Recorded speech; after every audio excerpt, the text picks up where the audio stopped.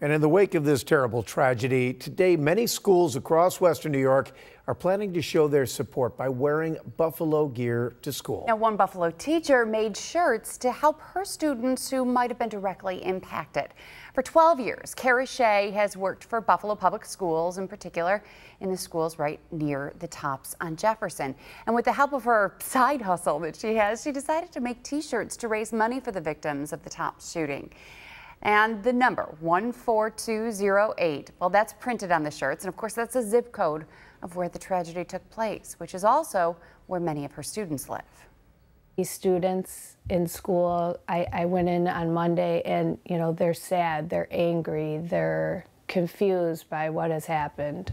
And I just felt like I needed to do something for them. She certainly did. So far, she's sold over 150 shirts, and she's hoping these shirts are a symbol of hope and that things will get better.